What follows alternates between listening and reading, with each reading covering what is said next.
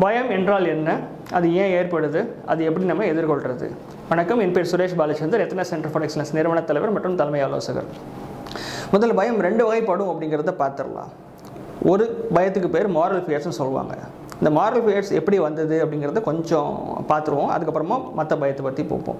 இந்த மாரல் ஃபியர்ஸ் அப்படிங்கிறது என்னென்னாச்சுன்னா, மனுஷன் ஆதி காலத்தில் வாழும்போது தனியாக வாழ்ந்தான்னா அவனுக்கு அவ்வளோ தூரம் சர்வைவல் கேரண்டி கிடையாது. அதாவது உயிர் வாழ்கிறதுக்கான கேரண்டி ரொம்ப கிடையாது. அதனால் அவன் என்ன பண்ணான்னு பார்த்தீங்கன்னாச்சுன்னா, குழுக்கள் ஃபார்ம் பண்ணி வாழ ஆரம்பித்தான்.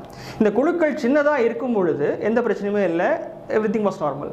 ஆனால் அந்த குழுக்களுடைய குழுக்களில் இருக்கிற மக்களுடைய எண்ணிக்கை ஜாஸ்தியாக அந்த குழுவுடைய அளவு பெருசாக ஒரு குறிப்பிட்ட சில விதிமுறைகளை அவங்க ஃபாலோ பண்ண வேண்டிய கட்டாயத்துக்கு ஆளானாங்க. அந்த விதிமுறைகளை ஃபாலோ பண்ணால் மட்டும்தான் அவங்க உயிர் வாழ்கிறதுக்கு கேரண்டி அப்படிங்கிற ஒரு நிலைமைக்கு தள்ளப்பட்டாங்க.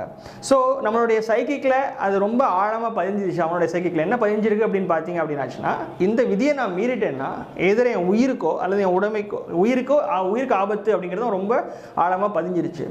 கொஞ்ச நாட்கள் போக ஹண்டர் கேதரர்ஸாக இருந்த சமூகம் அக்ரேரியன் சொசைட்டியாக மாறினாங்க. அதாவது விவசாயம் பண்ணி வாழக்கூடிய ஒரு சொசைட்டியாக மாறினாங்க. அப்போ தான் உணவுங்கிறது உற்பத்தி அப்படிங்கிற ஒரு விஷயமா ஆயிடுச்சு. உற்பத்தி பண்ணதுனால என்ன ஆச்சுன்னா பொசஷன், அதாவது உடைமை அப்படிங்கிறது வர ஆரம்பிச்சது. அந்த உடைமைன்னு வர ஆரம்பித்த ஒரே காரணத்தினால உருவாக்கப்பட்ட ஒரு இன்ஸ்டிடியூஷன் தான் குடும்பம் அப்படிங்கிறது. ஸோ குடும்பமாக நிறைய குடும்பம் சேர்ந்து ஒரு சமூகமாக வாழ ஆரம்பிக்கும் போது ஒன்ஸ் அகெயின் இதே பிரச்சனையை அவங்க ஃபேஸ் பண்ணாங்க. ஒரு சமூகத்தில் மகிழ்ச்சியாக சந்தோஷமாக வாழணும் அப்படின்னாச்சுன்னா ஒரு குறிப்பிட்ட விதிமுறைகளை பெரும்பான்மையான மக்கள் கடைபிடிக்கணும். அப்படி கடைபிடிச்சாச்சுன்னா பெரும்பான்மையான சமயங்களில் அவங்க சந்தோஷமாக இருப்பாங்க அப்படிங்கிற ஒரு முடிவுக்கு சில விஷயங்களை கொண்டு வந்தாங்க. இந்த விஷயங்கள் ரொம்ப ஆழமாக நம்ம மனசில் பதிஞ்சதுனால இதை மீறினா நமக்கு பிரச்சனை அப்படிங்கிறது நமக்கு தெரியும். என்ன பிரச்சனை தெரியாது, ஆனால் ஏதோ பிரச்சனை அப்படிங்கிறது தெரியும். இப்போ எவ்வளவோ சொசைட்டி கல்ச்சர்டாகி அடுத்தடுத்த லெவலுக்கு போனால் கூட இன்னொருத்தர் கொலை பண்ணால் கூட பல தேசங்களில் மரண தண்டனை கிடையாது அப்படின்னா கூட இன்னொருத்தங்களை கொலை பண்ணுறது தப்பு, அது செய்யக்கூடாது அப்படிங்கிற ஒரு பயம் நம்ம மனசில் இருக்குனாச்சுன்னா அதுக்கு இந்த ஆதி காலத்து நம்பிக்கைகள் விதைக்கப்பட்டது தான் காரணமாக இருந்திருக்கு. அந்த வகையில் மாரல் ஃபியர்ஸ் நல்லது.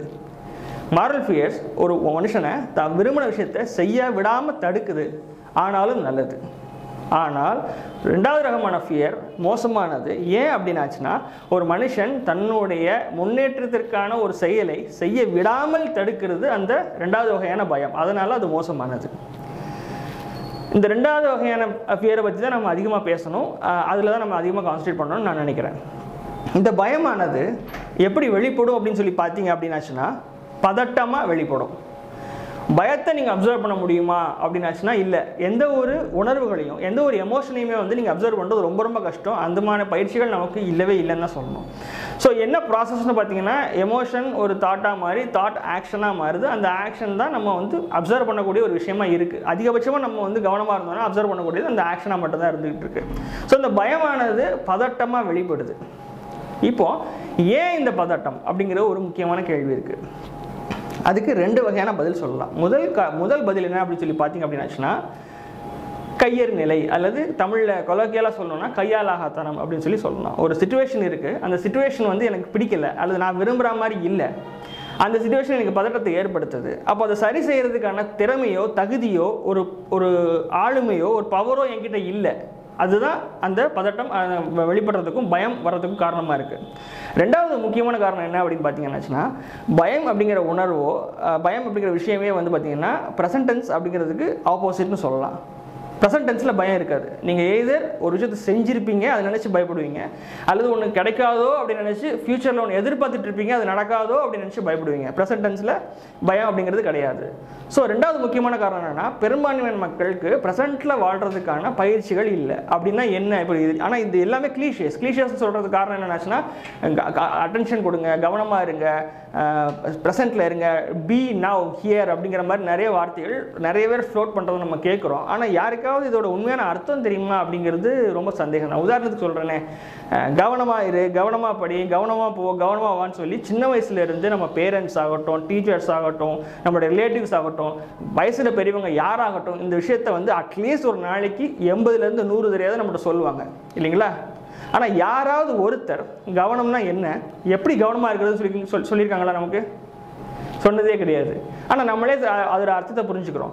உதாரணத்துக்கு கவனமாக போ ரோட்டில் அப்படின்னு சொன்னாங்கன்னா கீழே விழுந்துடாமல் போன்னு நம்ம அர்த்தம் எடுத்துக்கிறோம். ஆனால் கவனமாக படின்னு சொல்லியாச்சுன்னா அப்போ கீழே விழுந்துடாமல் படின்னு அர்த்தம் எடுத்துக்கிறோமா? இல்லை, அதுக்கு ஏற்ற மாதிரி கான்டெக்ஸ்ட்டை நம்மளே ஃபிக்ஸ் பண்ணிக்கிறோம் நம்மளுடைய தேவைக்கு தகுந்த மாதிரி. ஸோ கவனமாக நம்ம பழகாததுனால என்ன நடக்குதுன்னு பார்த்தீங்கன்னா நம்ம ப்ரெசென்ட்டில் இருக்கிற நேரம் மிக மிக குறைவு. அதனாலேயே இந்த பயங்கர உணர்வு வருது. இது ஏன் அப்படிங்கிறத பார்த்தாச்சு, என்னங்கிறத பார்த்தாச்சு. இதை எப்படி எதிர்கொள்கிறது அப்படிங்கிறது அடுத்த லெவலுக்கு போகும். முதல்ல நான் சொன்ன மாதிரி கையாலாகத்தனம். எவ்வளோக்கு எவ்வளோ உங்களுடைய திறமை, தகுதி, ஆளுமை மற்றும் பவரை இன்க்ரீஸ் பண்ணிக்க முடியும் அப்படிங்கிறத முழு கவனம் செலுத்துங்க. நீங்கள் ஃபுல் அண்ட் ஃபுல் எல்லா சிச்சுவேஷனுக்கும் எக்யூப்டாக இருந்தீங்க அப்படின்னாச்சுன்னா உங்களுக்கு வரக்கூடிய பதட்டம் ஆட்டோமேட்டிக்காக குறையும். அதன் மூலமாக உங்களுடைய பயத்தை நீங்கள் கண்ட்ரோலில் வச்சுக்கிட்ட முடியும். ரெண்டாவது நான் சொன்னது கான்சன்ட்ரேஷன். அது ரொம்ப ரொம்ப முக்கியம். கான்சன்ட்ரேஷன் அப்படிங்கிறது நான் இங்கே ரொம்ப ப்ராடர் சென்ஸில் பயன்படுத்தலை. நான் சொல்ல விரும்புகிறது என்ன அப்படின்னு பார்த்தீங்கன்னா, கவனத்தை உங்கள் மேல் குவியுங்கள். நம்ம பெரும்பாலான மக்கள் என்ன பண்ணுறோம் அப்படின்னு பார்த்தோம் அப்படின்னாச்சுன்னா, ஒரு சிச்சுவேஷன் மோசமாக நடந்தது அப்படின்னாச்சுன்னா நம்ம என்ன பண்ணிகிட்டு இருக்கோம், நம்ம என்ன பண்ணோம், நம்மக்கிட்ட என்ன பண்ண முடியும் நம்மளால் அப்படிங்கிற விஷயத்தை பற்றி கவனங்கள் 10% தான் இருக்கும். பாக்கி 90% என்ன நினச்சிட்டு இருப்பாங்க அவங்க அப்படின்னு பார்த்தீங்க அப்படின்னாச்சுன்னா, எனக்கு இது நடந்துருமோ, இவங்க இது பண்ணிடுவாங்களோ, இவங்க போய் கம்ப்ளைண்ட் பண்ணிடுவாங்களோ, அவங்க இப்படி பண்ணிடுவாங்களோ அப்படிங்கிற மாதிரி நம்ம கவனத்தை 90% எக்ஸ்டர்னல் என்விரான்மெண்ட் மேலே போடுறோம். ஸோ இதை விட்டுட்டு முழுக்க கவனத்தை உங்கள் மேலே திருப்பினீங்க அப்படின்னாச்சுனாலே அந்த விஷயங்கள் உங்களுக்கு ஆட்டோமேட்டிக்காக நடந்து ஆரம்பிச்சிடும். இப்போ நான் சொல்கிறத கூர்ந்து கவனித்து பார்த்தீங்கன்னா ரெண்டும் இன்டர்ரிலேட்டட். நீங்கள் கவனத்தை உங்கள் மேலே உங்களுக்கு திருப்பும் போது, நான் இங்கே இருக்கேன், எந்தெந்த விஷயங்கள் எனக்கு நான் கையாளாகாமல் இருக்கேன், எனக்கு இந்த விஷயங்கள் தேவை, இந்த விஷயங்கள் இருந்து இந்த ஒரு சிச்சுவேஷன் நான் ஈஸியாக நான் கடந்து போயிருப்பேன் அப்படிங்கிற ஒரு தெளிவு உங்களுக்கு பிறக்கும். ஸோ உங்கள் மேலே நீங்கள் கான்சென்ட்ரேட் பண்ண என்ன பண்ணுவீங்கன்னாச்சுன்னா உங்களுடைய ஆளுமை, திறன், தகுதி, பவர் எல்லாத்தையும் கொஞ்சம் கொஞ்சமாக டெவலப் பண்ண ஆரம்பிச்சுடுவீங்க. ஸோ அந்த மாதிரி ஒரு டெவலப் பண்ண ஆரம்பித்து ஒரு குறிப்பிட்ட காலத்தில் நீங்கள் உழைச்சி ஒரு குறிப்பிட்ட லெவலை அடையும் பொழுது கண்டிப்பாக உங்களுடைய பயம் அப்படிங்கிற உணர்வு கட்டுக்குள் இருக்கும். பதட்டம் அப்படிங்கிறது உங்களுக்கு இருக்கவே இருக்காதுன்னு நம்ம கேரண்டியாக சொல்லிடலாம். நான் சொன்ன விஷயத்தை ஒரு தடவை சம்மரைஸ் பண்ணி சொல்லிடுறேன். பயம் அப்படிங்கிறத ஒரு உணர்வை நம்மளால் முழுசாக கவனிக்க முடியாது. அதுக்கான பயிற்சி நமக்கு இல்லை. அது பதட்டம் அப்படிங்கிற ஒரு செயல்பாடு மூலமாக நம்ம வெளிப்படுது. அந்த பதட்டத்தை நம்ம கவனிக்கும் போது ஏன் அந்த பதட்டம் வருதுன்னு பார்த்தீங்கன்னா 2 காரணங்கள் இருக்குது. ஒன்று நம்ம ப்ரெசென்ட்டில் இல்லை, ரெண்டாவது நம்மளுடைய கையாளாகத்தனம். அந்த சிச்சுவேஷனை பெட்டர் பண்ணுறதுக்கு என்னால் முடியாது அப்படிங்கிற ஒரு எண்ணம். ஸோ இது 2 விஷயத்தையும் நம்ம அட்ரஸ் பண்ணணும் அப்படின்னாச்சுன்னா பயங்கர உணர்வையும் நம்ம கட்டுக்குள்ள வைக்க முடியும், பதட்டங்கிற செயல்பாடு நமக்கு வராமல் தவிர்க்க முடியும். அது எப்படி பண்ணுறது அப்படின்னு பார்த்தீங்கன்னா உங்கள் மேலே கவனத்தை செலுத்துங்கள். உங்கள் கவனத்தை உங்களை இம்ப்ரூவ் பண்ணுறதுல செலுத்துங்க. அதன் வழியாக உங்களுடைய ஆளுமை, தகுதி, திறமை இதை வளர்த்துக்கிட்டே போனீங்கன்னாச்சுன்னா கண்டிப்பாக பயத்தை நாம் வெற்றிகரமாக கட்டுக்குள் வைத்திருக்கலாம். நன்றி.